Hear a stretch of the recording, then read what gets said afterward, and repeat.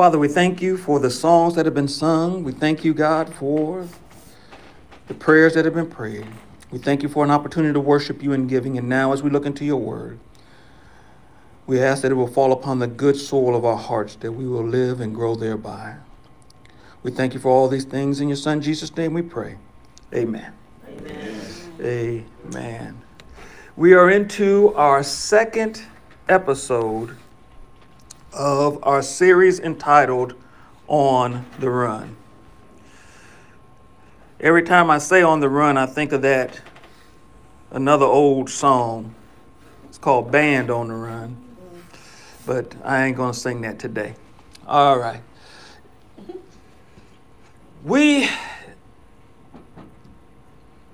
In case you didn't know it, the month of May is Mental Health Awareness Month.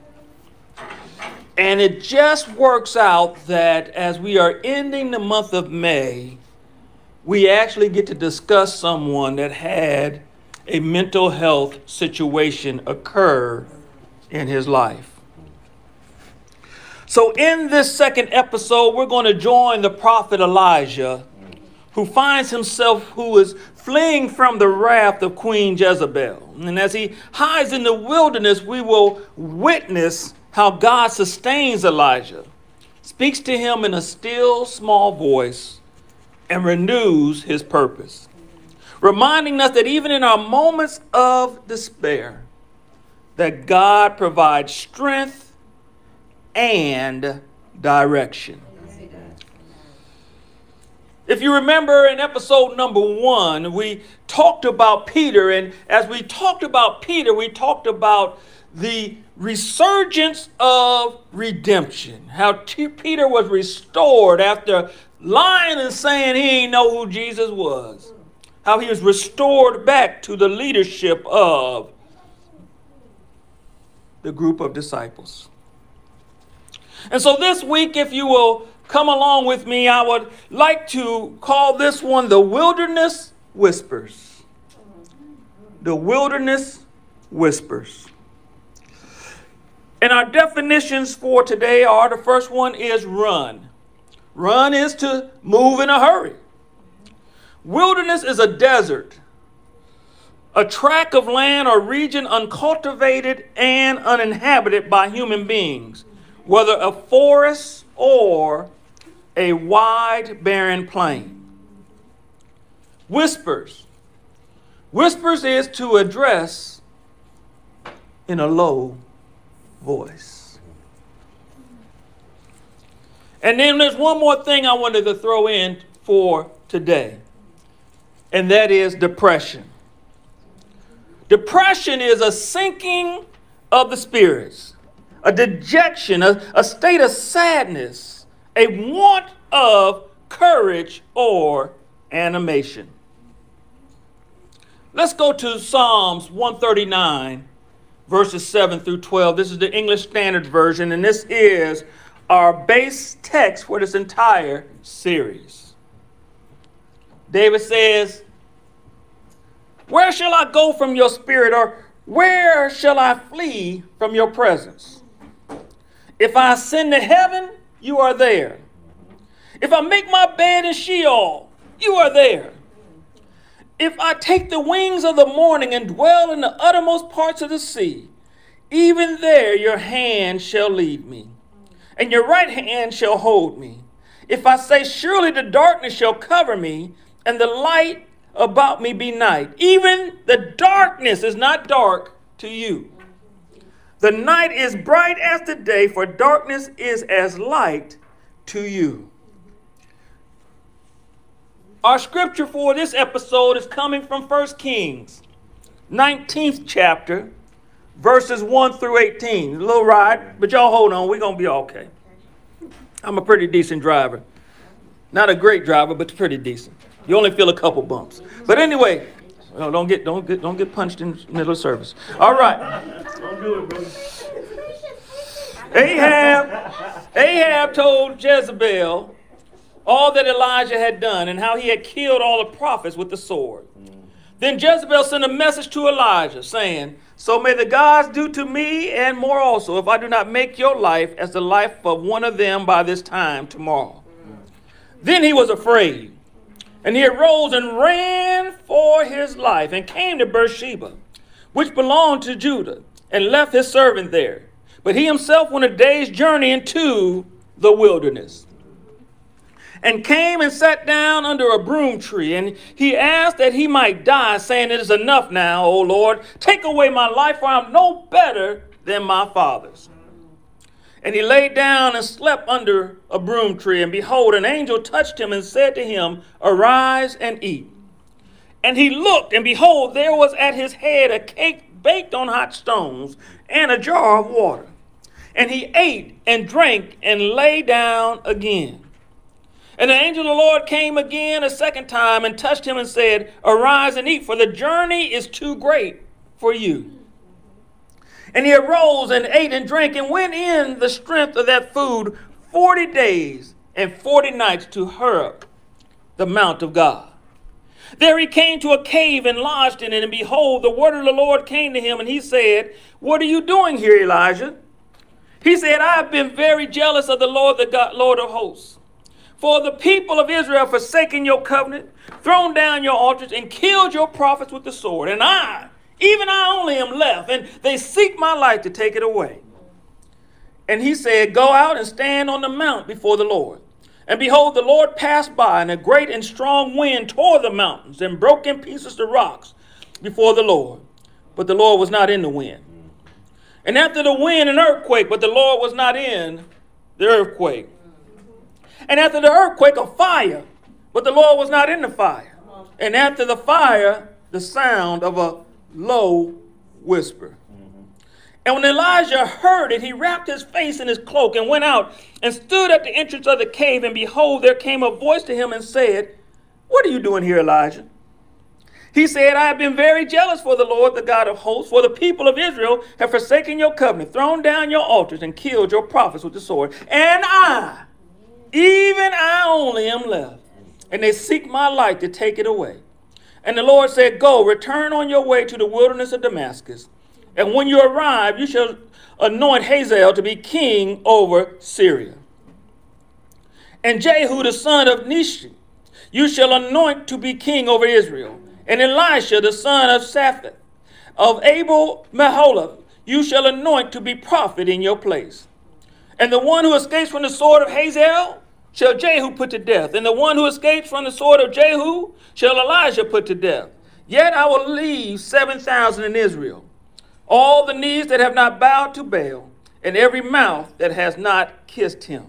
Father, we thank you for your word. We ask that it will resonate in our spirits in Jesus' name. Amen. Amen. Amen. I went through that long dissertation because I want y'all to understand a little bit about Elijah. Elijah was a man that God had selected for a specific purpose. That specific purpose was to come against Ahab and Jezebel.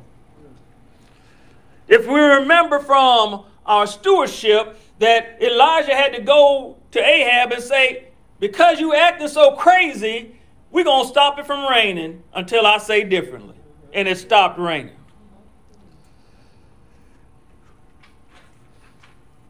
Now Elijah, right before this in verse chapter number 18, we find the great battle of the gods.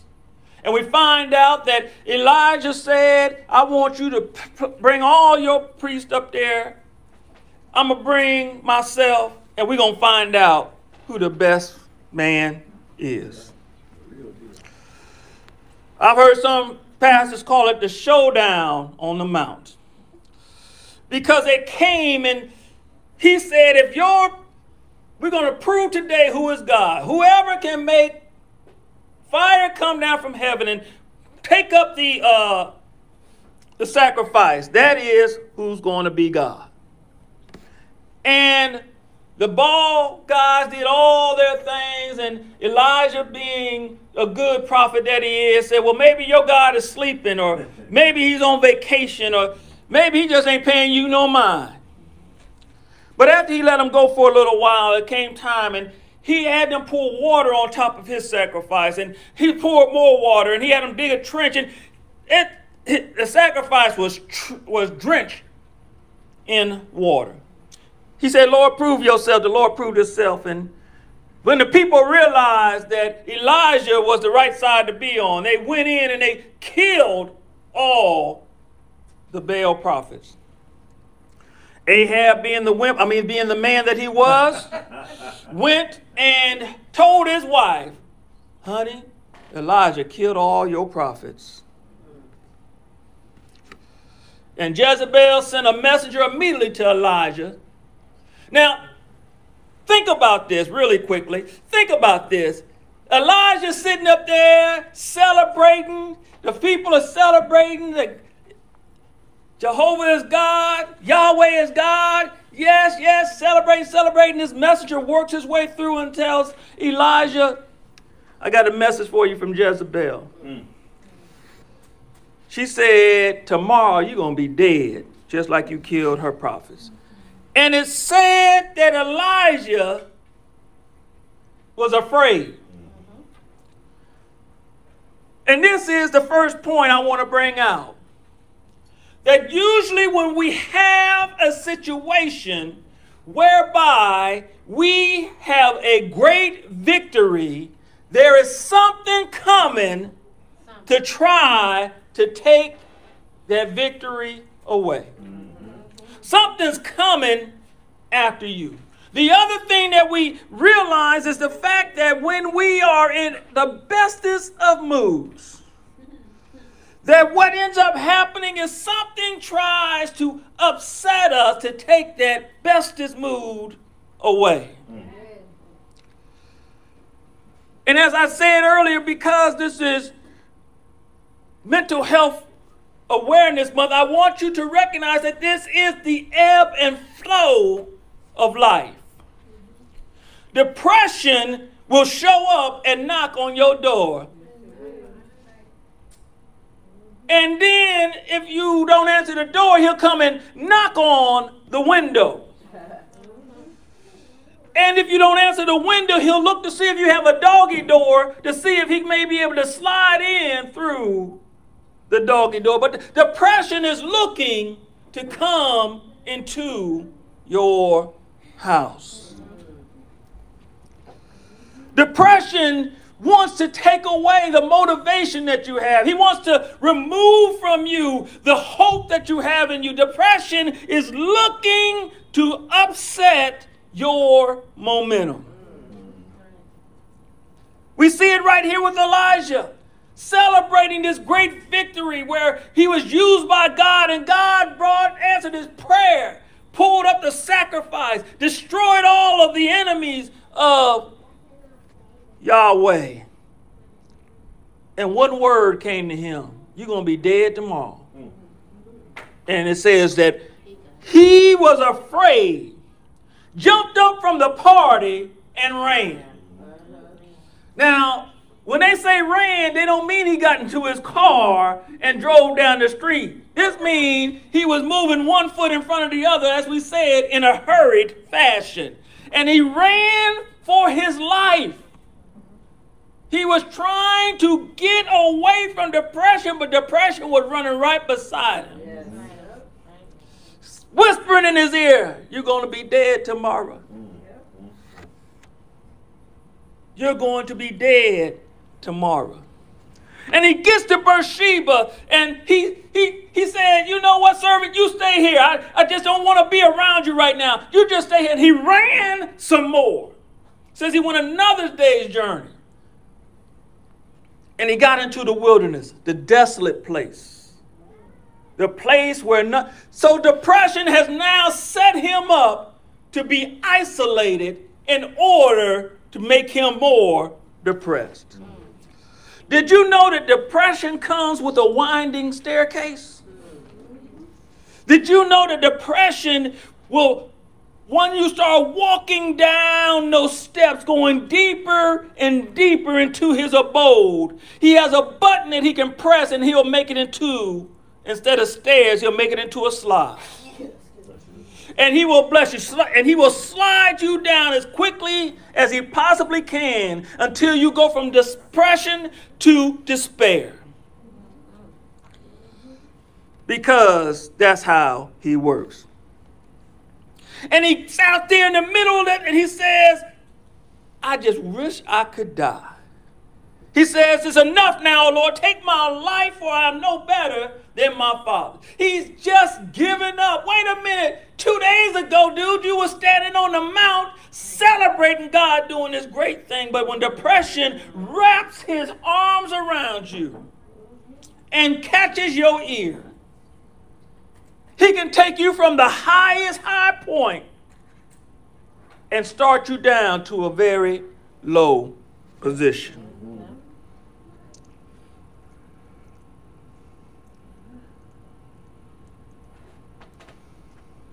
And then he was so tired he fell asleep. Now I want to tell you, one of the best things when you are feeling depressed to do is get some rest. Allow your body to heal itself. God has designed a healing mechanism in your body, but we don't like to lay down long enough for it to happen.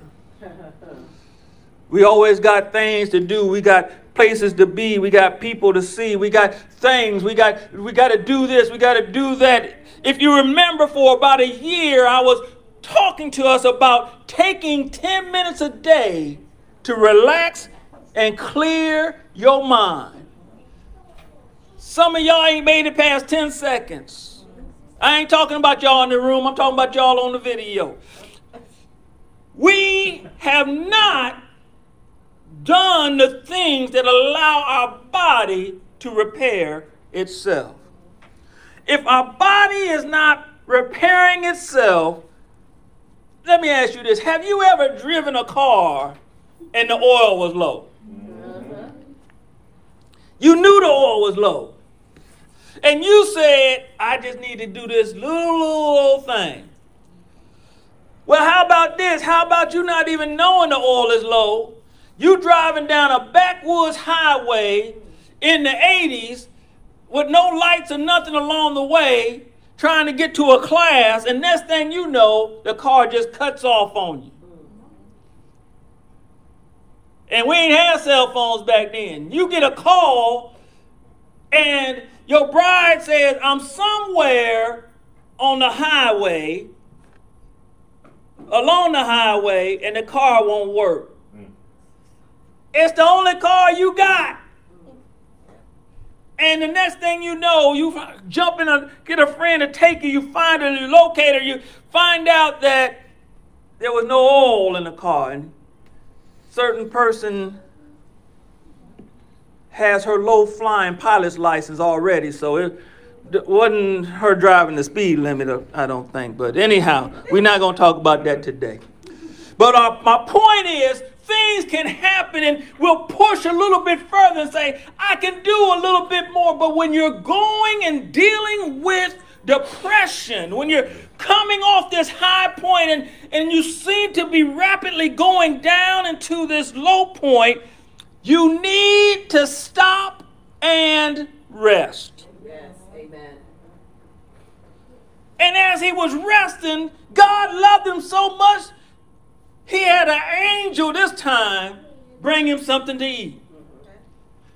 If you remember, before he had the ravens drop it off. He had them dropping off some fish sandwiches or some chicken sandwiches before, but this time he made him a little bit of a cake. And he put a little jug of water right there. Wait a minute. Think about in the middle of the desert. Where did the angel get a jug of water from?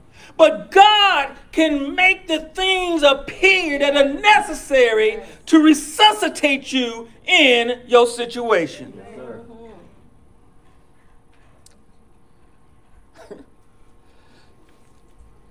And then it must have been a very filling cake because he did like we do on Thanksgiving. He ate and went on back to sleep. He went on back to sleep. And the angel came again and touched him and said, you need to eat a little bit more because this journey is a long journey. It's too great for you if you're on an empty stomach. So he eats, and it says that he had enough strength to move for 40 days. Boy, I wish I had a cake that would give me enough strength to go 40 days. Now, I want to point out, baby boy, go to verse number 8.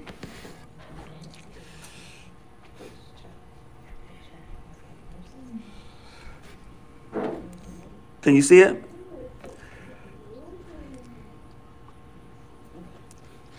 And it says he arose. Oh, hold on.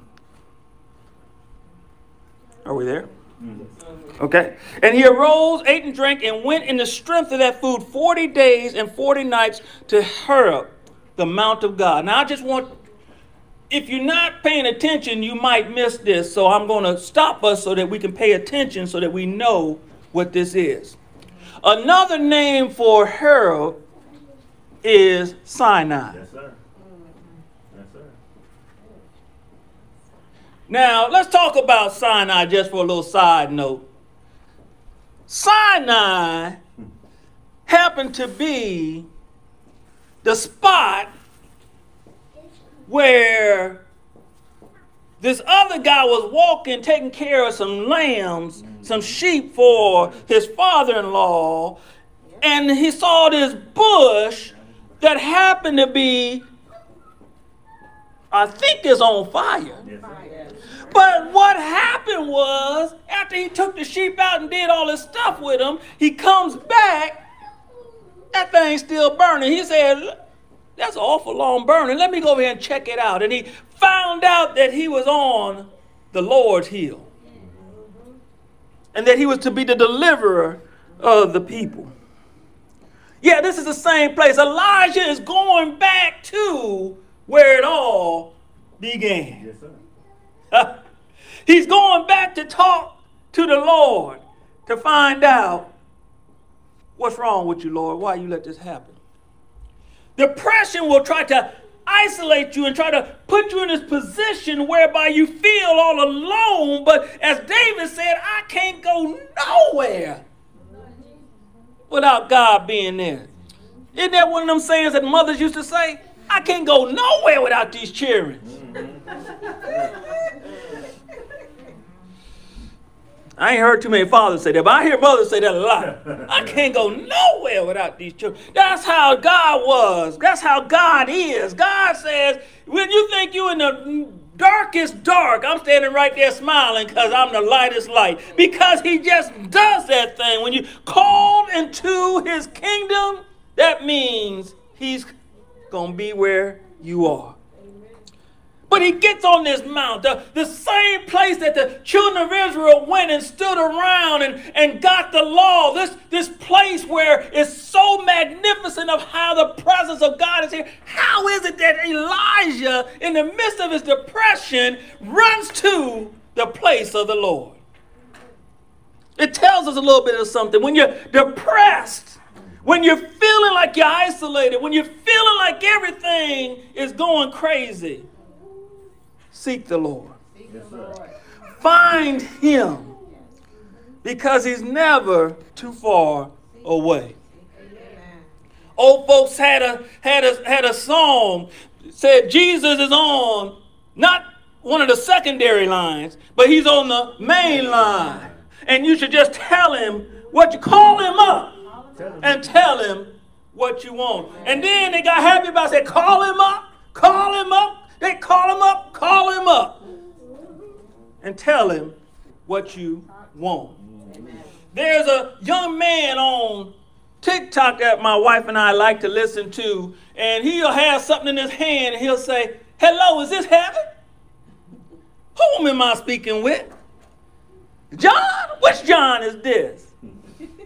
He said, John, is Jesus available? Hello, Jesus. Man, we love that guy. And that's just the relationship that you should have, that no matter how low you are feeling. Listen, you can be in a depressed state. You can feel like you're isolated. You can feel like there's nothing that you can do. But I just want to speak into your mind and your spirit right now that God is still right there. He's still standing beside you. Even though you feel you're all alone, you're never alone. Come on now. There's an old saying that they tell addicts is that the feeling only lasts for 90 seconds. If you can make it past the 90 seconds, you can overcome the addiction. And you're feeling in despair, if you can just overcome the feeling and say, I'm going to call on the Lord while I still can. Anyhow, he goes into a cave. He's in this place, and he's in this cave, and they believe it's the same cave that Moses was in when he asked God, can I see your face? And God said, no, son, you can't see my face, but I'll let you see my backside. Bless you again. And he says that it is the same cave, and he's in this cave. And this is what I like about Elijah. This lets me know how depressed Elijah was.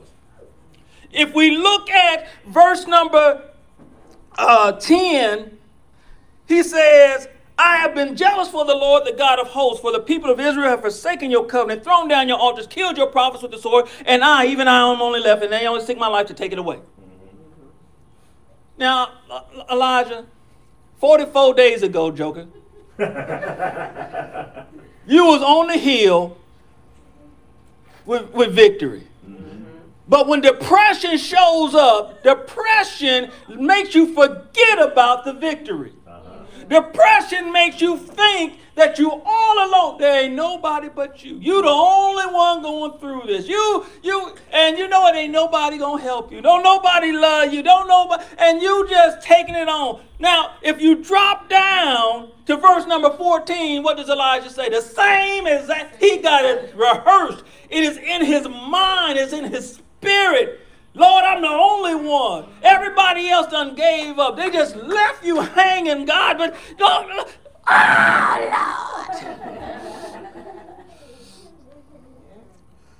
He's sitting there and I'm the only one, Lord. Lord, I'm the only one. And we can see that he gets into this circumstance whereby the Lord says, stand at the mouth of the cave.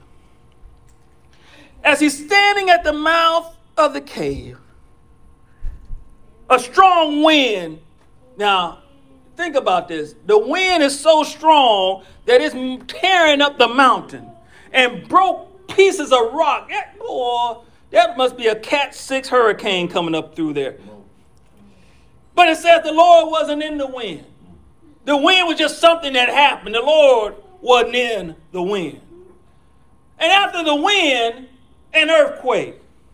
The earth started shaking and things started getting topsy-turvy. And all this, the wind done caused some things to change. The earthquake done caused some things. But the Lord wasn't in either one.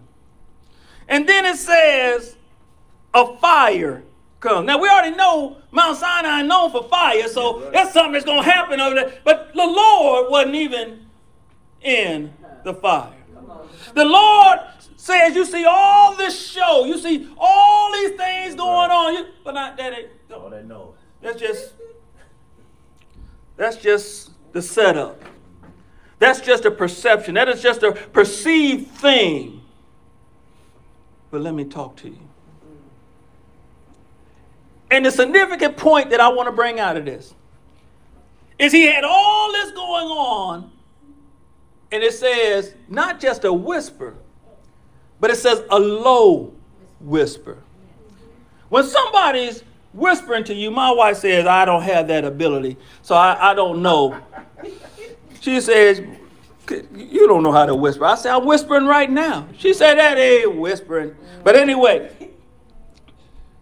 when somebody whispers towards you, our first indication, our first thing that we want to do is we want to get closer. Then we want to turn our hearing apparatus toward the voice.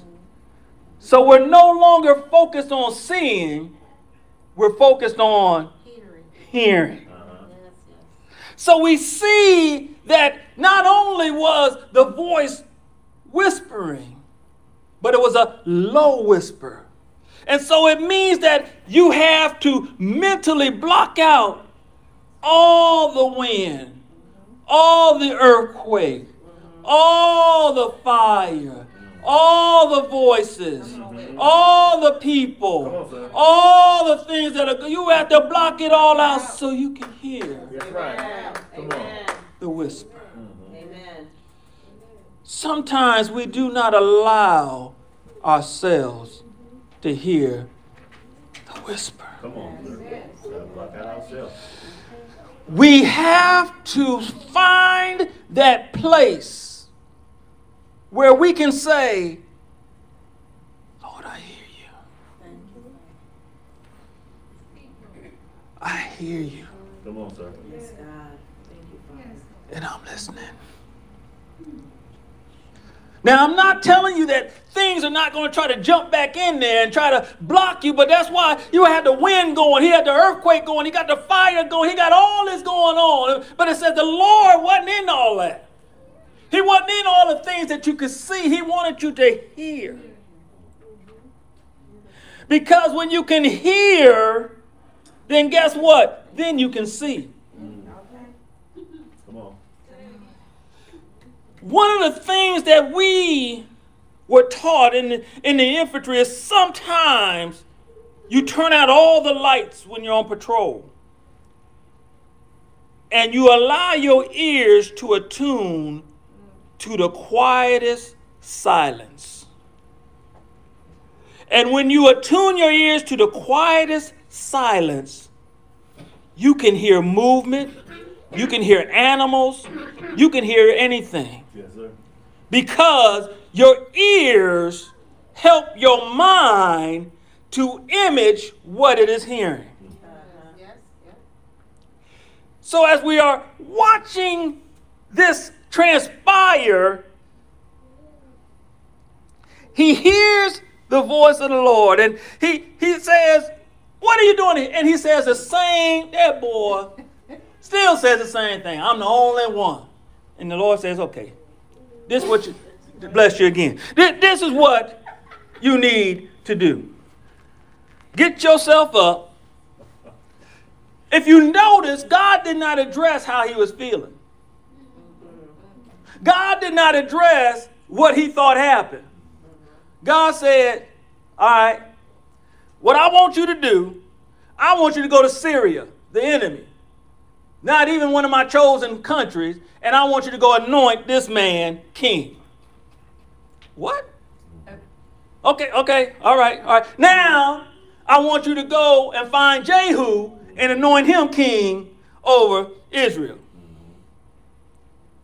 Then, I want you to go find your replacement, and then we'll go on from there. Because you've done your part.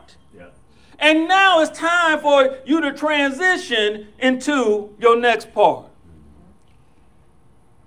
He says, and as he's walking away, he says, oh, yeah. I just want to let you know, there's still 7,000 other folks that have not bowed their knee to Baal and have not kissed his hand. So go do what I told you, and you and your depression will drop off you as you go do what I told you. And we sometimes look at the Lord like, but Lord, I'm still feeling lonely. Lord, they still not acting right. Lord. And then what, y'all remember these sayings. You go to your parents and you say, but, and they say, do what I told you to do. Along the way, I believe that once he realized what the Lord told him as he was being obedient to his renewed purpose, that depression realized he lost his grip. Because he realized that no matter where I go, the Lord is with me.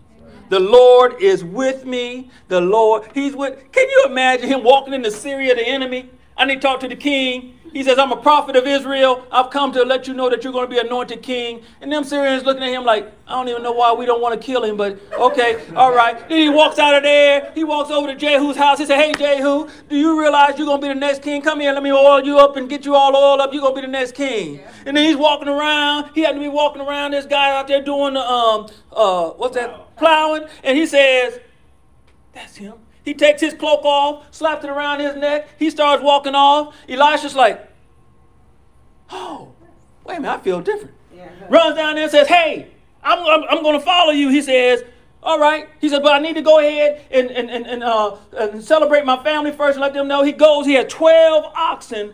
See, Elisha wasn't no joke. Mm-hmm. Do you know how hard it is to keep 12 something in a row so they do right? He was a strong old joker. He killed all 12 of them, used a plow in order to set a feast up for everybody and say, hey, this is my going away feast. I'm going to be a prophet. Yes, sir. In the middle of the wilderness, Elijah listened and heard the whisper. Where does the whisper come from in the middle of the wilderness? There's nothing there. However, no matter where you go, God is there. No matter where you be, guess what? There he is. Let me read this to you one more time, and then we're going to call it a day. Where shall I go from your spirit, or where shall I flee from your presence? If I ascend to heaven, you are there. If I make my bed in Sheol, you are there. If I take the wings of the morning and dwell in the uttermost parts of the sea, even there your hand shall lead me, your right hand shall hold me. If I say, surely the darkness shall cover me, and the light about me be night, even the darkness is not dark to you. The night is as bright as the day, for darkness is as light with you. Why did God whisper in the wilderness? Because he didn't have to holler.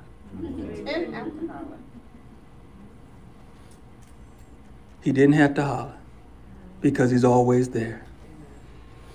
And he desires for you to attune your ears to the voice. A lot of times we get wrapped around the first thing we hear. The message is you're going to die. And so you try to run away. You try out of your own effort to make things happen. And the next thing you know, then you're tired and you're trying to rest, but you can't rest because you're thinking about the message that you got. So you run some more, and then you don't want to eat because you don't feel like eating because it just don't. I'm just so frustrated and I just don't know, and I'm feeling so all alone. But in the midst of that, I think God was talking to him the whole time. But he had to get to the point where he was refreshed enough and away from all the other noise that he could hear not just the whisper, but the low whisper. And the low whisper said, I'm not focused on what happened. I'm not even focused on what you're thinking. I want you to focus on doing the next phase of your life and your mission. The funny thing is, just hit me in the side of the head. Jezebel said all that nonsense, and Elijah never died. Sure did. Isn't there something? She did. Yeah, okay, I want to talk about her right now because she got done dirty. But anyway, what I want us to walk away with is God is always speaking. Amen. But we have to get ourselves into a place. Sometimes we have to find a wilderness, a desolate place to be in. in order to hear him clearly. Now, I'm not trying to tell you to leave your husband or your wife and go hide somewhere. That's not what I'm saying. I'm saying find a place where you can hear his voice. Because even in the middle of the wind, the earthquake, the fire, and all that, he was still able to hear God's voice. I know some people say this happened, this happened, this happened. I think it was all happening simultaneously, and even in the midst of that, he heard the voice. Amen. And God spoke to him and launched him on to his purpose. All right? Amen. If you are going through a level of feeling despondent or depressed right now, I want you to know that God has the remedy for you. The remedy that God has for you is hope. Because depression, desolation, what it tries to take from you is the hope that things will get better. And God has an eternal hope for you, and that can only be found in Christ Jesus. So what I'm saying is, in order for you to achieve this, that you must have a relationship with Jesus Christ. Jesus is the key for us to have the hope that will cause us to always know that God is always there. And the process of this occurring in your life is quite simple. The Bible says that whosoever shall call upon the name of the Lord shall be saved. And what that means is that if you call upon the name of the Lord, you shall be rescued, delivered, saved. What is it that you're being rescued, delivered, saved from? You're being rescued, delivered, saved from the penalty of sin, which is death. But the gift of God is eternal life through Jesus Christ our Lord. Jesus says, I am the way, I am the truth, and I am the life. No man cometh to the Father but by me. If you desire, if you know that you need Jesus in your life, it says that if you confess with your mouth the Lord Jesus, believe in your heart that God raised him from the dead, you shall be saved. It says, for with the heart one believes and is justified, and with the mouth one confesses and is saved. It is a declaration that you make, and then it becomes a heart condition in which you follow after. Now, this is the one thing that I want you to understand about all this. That this is not an individual sport. This is a team event. And we are going to come alongside you and assist you along this process. And we have made up our mind that no matter where you are in the world, we're going to assist you in this process. With that being said, if you have accepted Christ today and desire to have us assist you along this journey, which is what we want to do, I want you to email us at info@godshousecc.com. Let us know that you've made that decision. We will respond and assist you along this journey. Additionally, if your email don't want to work right, you can text us. You can text us at 864-920-0100. Let us know. And let me say this. This is only, if you call it, it will not accept your call. It's only a text line. But if you text us, we will get back with you. We will help you along this journey because our desire is for you to have the fullness of what God has for you. So that even in the wilderness, you can hear the voice of God because it's just a whisper. Amen? Amen. Well, friends and family, that's episode number 2 in the books, The Wilderness Whispers. I hope that we have said something today that will attune your ears to even when you think you're in that desolate place, that you can still hear the voice of the Lord, that will cause you to go in the direction that he will have for you to go, and that you will be fulfilled, refilled, energized, and do it in a manner that will give him glory. All right? Well, until next week, episode number 3. God's blessings be upon you in Jesus' name. In Jesus' name. Amen.